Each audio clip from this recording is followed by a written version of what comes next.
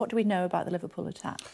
Well, clearly it's an emerging situation and the Home Secretary is being kept briefed on it. You will have seen it's been reported that 3 people have been arrested under counter-terrorism offences. Clearly it's an ongoing investigation, so there's a limit to what I can say on it. But as the Prime Minister said last night, and I very much share his deep sympathy for the person that's lost their life and the injuries that have been sustained in this extraordinary, appalling attack to do so at a hospital. And it's a reminder to us all that the threat of terrorism hasn't gone away and how much we depend on our police and security services.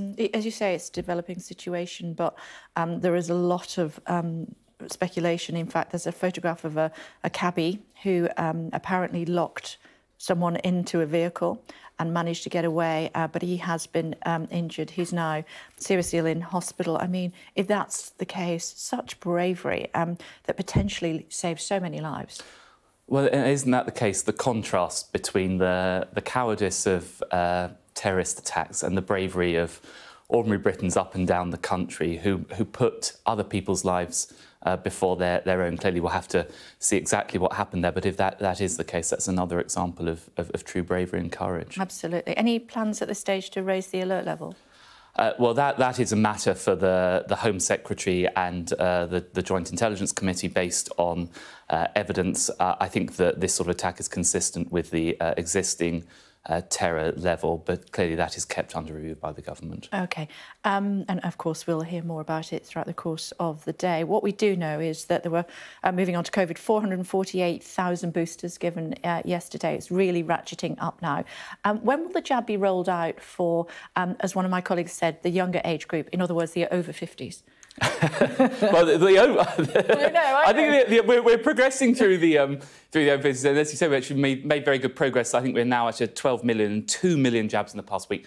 There will be a further announcement from JCVI, that's the independent committee, later today on the rollout of booster jabs. Clearly, it's up to them, but I would hope that we would see a further expansion of booster rollouts, but we'll wait for their announcement. So that's today. The JCVI, they're the people that advise the government, and they're going to make a further announcement this morning. Yes, so we're expecting a further announcement from them outlining what the next steps are. Clearly, they're independent of government, but yeah, we would hope that the government that they will be advising us with further progress. Yeah, on that. OK. There is less than 6 hours. We were looking this morning, less than 6 weeks to Christmas. Can you believe it? What are your predictions for any restrictions leading up to Christmas? Well, really, Kay, it's in our hands. So all of us, all of your viewers, if you get the booster when the call comes, that is the biggest wall of defence that we have against COVID. And if you look at some of the numbers, at the end of October, infection numbers were roughly comparable to where they were mid-January last year. If you remember, that was really at the height of it last year. But hospitalisations were 74% lower. Now, that shows you the power of the vaccine. So I'm confident that if we stick the course, if people take the boosters when they're asked to do so, that vaccine will hold up and we'll be able to have a decent Christmas this year. I mean, we're looking at countries like Austria just across the Channel, and they are saying if you've not had your vaccine and your booster, you have to stay at home. We're locking you in. Other people who are fully vaccinated can go about their business. Is that something that we might look at? That's not something we're currently contemplating. Of course, it is the case, although it's an entirely separate matter, that in relation to very high-risk areas such as care homes, we are requiring people to have those double jabs. It's always been the British tradition, I think, to move on a consensual, voluntary basis. So we have no plans to have that kind of differentiated approach between the vaccine and the non-vaccine. But it is so essential because if you take the further vaccine, it's good for you, so it protects your own health, but it also protects everyone else's health because there's a lower risk of catching the disease and therefore transmitting it. Yeah, although it's not consensual if you work for the NHS, is it? Because you're changing the rules there. Well, yes, but that is in a specific situation where you're an employee and you're dealing with very, very high-risk people. I wonder if I could just go back to Christmas just for a second, because I know that we were in a similar position this time last year when we were saying Christmas, you can have Christmas with your family, etc. And then 2 days before, the rules were changed. You just said that it's in our hands. So we really do need to make sure that we have these boosters when we're called, or potentially we could find ourselves in a challenging position again. Well, the way we avoid a challenging position is to take the booster. I can assure you there are no plans or anything else to stop Christmas happening, but the way you can guarantee... To be fair, he did say that this time last year. But the huge difference this time, Kay, is the vaccine and the huge impact of the vaccine. And the way we keep that vaccine topped up, the way that we keep that wall of defence protected is get your booster when you get the call-up. Because if you compare to where we were last year, 0 people had the vaccine. We're now at around 89–90% of people, adults, with the vaccine. So that is what is protecting us from going back to what we had at Christmas. But we have to keep that protection topped up by taking the booster. Do we need to be aware of what's happening the other side of the channel, though, and potentially we could see travel restrictions given just how high the numbers are? Although in Germany, they're working from home and their numbers are lower than ours. Well, what's happening across the channel is a constant reminder that this global pandemic hasn't gone away. This country's approach to the pandemic is to make sure that we have high levels of vaccine protection. So that's why we keep pushing the message on the vaccine. So I think that is the most appropriate approach for this country. Although we have heard criticism previously for the government not protecting our borders, not closing down quickly enough, and as a result, we find ourselves in a position where we've had to lock down. Well, yes, well, of course, we keep these things under review all the time. You've seen that we have moved away from some of those restrictions. We haven't ruled it out. And, of course, if the situation changes dramatically, we would have to review that again. But as I say, and forgive me for keep coming back to the point, but really the big thing we're doing in this country is to have the vaccine programme. That is what is protecting us from all those risks that toppled us off course this time last year. What would change dramatically look like?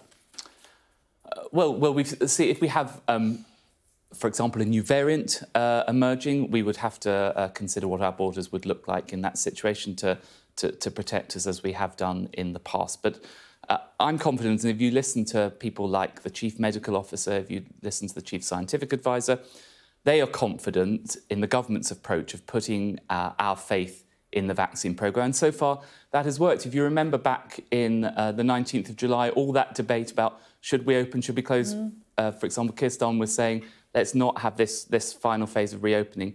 We were only able to do that because of the vaccine programme. We said we had confidence in it, and actually that proved to be the right call.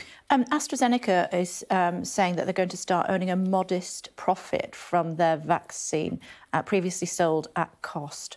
What's the government's view on that? Well, I think drug companies like AstraZeneca, who've invested huge amounts of money into the vaccine programme, are entitled to have a profit from their investment. Actually, if you look at the Oxford-AstraZeneca model and contrast it to others around the world, the number of very, very low-cost doses that are made available particularly to developing countries is an exemplary model. But is it right that they charge, they're about to start making a profit? Well, I think it's up to AstraZeneca as a commercial company to be able to make a modest profit on what was a huge investment. But I think it's also worth noting that the model that they have has allowed lots of low-cost vaccines to be distributed globally in developing countries. Not enough. Well, actually, South Africa and the like. I can't recall the figures off the top of my head, but I think we're at now tens of millions of vaccines that have been made available from the UK to developing countries. It's always been part of the government's approach, not just to protect people here, but also to get vaccines to developing countries. Can we ask about Belarus and Poland just quickly, if I may? I know it's not necessarily your area of expertise, but you're here representing the government this morning. Are you worried that Belarus could escalate into something really quite serious with British troops quite nearby? Well, British troops are in Eastern Europe. For example, we have large numbers of them in Estonia to offer our guarantee and protection as part of NATO to protect NATO countries in Eastern Europe. The UK invests more in defence than pretty much in fact, more than any other European country as a proportion of our GDP. We stand ready to protect our partners and to uphold peace and security in Europe. Yeah, but how worried are we about what's happening on the border with Poland? Well, it's a worrying situation, but I think it's, as I understand, as you say, it's not directly my brief, but the situation is currently under control. But there's a great deal of attention being paid to it by the government, and we keep the whole situation under review. But as I say, our contribution as the United Kingdom is to the defence and stability of Europe. That has continued despite us leaving the European Union, it's more important than ever that we protect Europe, and we have got troops there to help do that. Yeah, so we're not unduly concerned at the moment, despite the fact that there are thousands and thousands and thousands of desperate people clamouring to try and get over that border. Well, yes, both sides are saying you're not. Yeah, it's a very worrying situation, as I said, and that's why the government keeps it under very close review, and it's very much at the top of the agenda for the Prime Minister and the Defence Secretary. And our military assets are available there, but as I said, at the moment, it's a worrying situation, but we're keeping it under review. OK, something else that you're keeping under review is what's happening with sleaze. I mean, that really got away from you guys, didn't it? Well, the Prime Minister said yesterday, and we've said, yes, we made some mistakes. We would have done things differently, and we've said we regret that. No, he hasn't said he's sorry, though. Well, I think you begin to argue about semantics on this. I think the Prime Minister has said that he regrets it. He said that mistakes are made. But really, the Prime Minister's focus is actually, and look what he's been doing over the weekend with the Climate Change Summit, the huge progress we've made there. Further announcements today on the booster programme. I think what people want now, they accept what we said, which is we've made mistakes. They want this government actually to be focusing on the job at hand, and that's exactly what we're doing. Tackling huge challenges like global warming, securing the future for our children, our grandchildren, indeed our children's children, our grandchildren's grandchildren. These are the big long-term decisions that are being made by the government. And I can assure you, I see the Prime Minister pretty much every day, and certainly speak to him every day. That is where his focus is. I understand that, and we've covered that extensively throughout the last 2 weeks here on Sky News. But the point is that the Prime Minister has not said sorry. You, for the first time, are the party 6 points behind Labour in the polls. That has not been seen while Keir Starmer has been in office, and that is the public giving you guys a bloody nose, saying, "Don't treat us like we're mugs, because we are not." The least you can do is say sorry and say that you didn't mean to undermine the standard system, even if that's what you did. Well, the Prime Minister has said that we've made mistakes and that he regrets that. I think that's effectively saying the same thing. We've accepted that we're going to pursue a different course, and actually you'll see that from the motion that's before Parliament today that we're accepting the standards recommendation, and indeed Owen Paterson has resigned as a Member of Parliament. But you talk about how the public feel about it. I really think, and this is my sense both from all the polls and from conversations that I have with people as party chairman, they want the government to be focused on getting on with the job. They don't want the government to be distracted by other things. Or be sleazy. They don't want them to be sleazy. Yes, of course. And we all have to uphold the high standards in public life. But we have to demonstrate that we are delivering for people. That's what we're doing in delivering tackling climate change.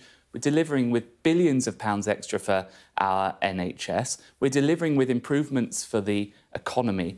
That's what governments are elected to do, and certainly my focus and the government's focus is on getting on with that job. How's the new job going? I'm enjoying it enormously, thank you. Lots of challenges, but I'm enjoying it enormously. A round of press interviews to go, so I better let you go. It's good to talk to you as always. Nice to talk to you. Thank you very much indeed for joining us.